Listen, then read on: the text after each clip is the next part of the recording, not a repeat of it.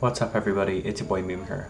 For breakfast, I had a piece of toast because I've been eating breakfast some mornings because it makes me realize, I don't know, it kind of freaks me out eating dinner one night and then not eating any food until lunch the next day. That kind of freaks me out, and it's nice not being like very hungry during lunch.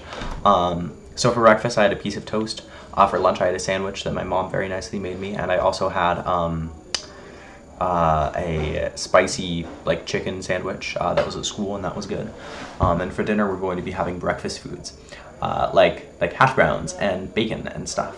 And whenever we have breakfast for dinner, I always think of this this thing from Fault in Our Stars. And I don't know, I don't think Fault in Our Stars is an incredible book, right? It's just mainly people talking in rooms, or outside, right? But it's like it's like a weird point they harp on where it's like, oh, why is breakfast food called we're having breakfast for dinner? This is so stupid. This is the stupidest tangent I've ever went on. It's so dumb. It doesn't matter. I'm working on my NAS server stuff. I tried doing Jellyfin for my streaming, but I think I might just use Plex, frankly.